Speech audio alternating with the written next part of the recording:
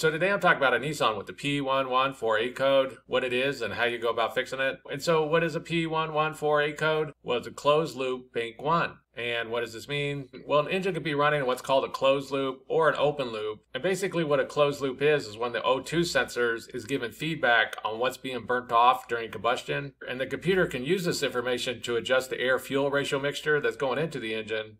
And when this happens, it goes into what's called a closed loop. And when it's in an open loop, it's not using the O2 sensor to adjust the air-fuel ratio mixture that's going into the engine. And when this happens, the engine won't be able to run as well as it could. When the engine's cold and it first starts up, it will be in an open loop, and the computer won't be taking any information from the O2 sensor. But as soon as the engine warms up, it should start reading the information from that O2 sensor. It should see if there's too much fuel being burnt off or there's too much oxygen being burnt off. And then the onboard computer will be able to adjust the air-fuel ratio mixture that's going into the engine, and it will be able to run much better. And so with this P1148 code, there's a problem with the information coming from the O2 sensor. The computer's not getting any information from the O2 sensor on what's being burnt off. So it's just running in an open loop with no feedback from that O2 sensor. And the basics of what's going on with these O2 sensors is that they're located on the exhaust. You can have sensor 1 is going to be before the catalytic converter. It's called the upstream. And you can have sensor 2, which is located after the catalytic converter, and it's going to be called the downstream. And this sensor 1 is going to be the one that's sending information back to the onboard computer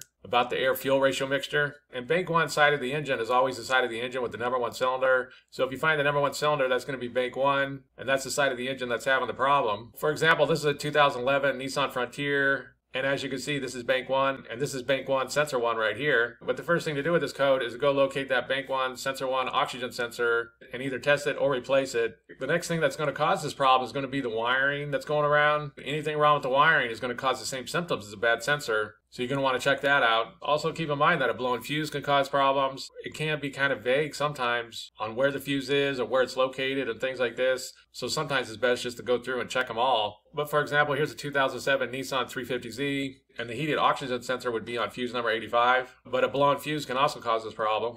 And another thing that can sometimes cause this problem, although usually you'll get other codes, but if there's an exhaust leak, it can throw these sensors off. And usually you'll get another code, but exhaust leaks can do strange things to these sensors, since more air can be getting into the exhaust than should be. And while a Nissan P1148 code is usually going to be either a bad O2 sensor or in the wiring like an open or short, sometimes an exhaust leak can do strange things. So be sure to keep a lookout for any exhaust leaks that might be going on. And so that's basically it. I just wanted to give a basic overview of how you go about fixing a Nissan with the P1148 code. If you have anything to add, please comment down below. If you have any questions, ask me and I'll try to answer them. If this video helps you, please click like, please click subscribe, and have a good day.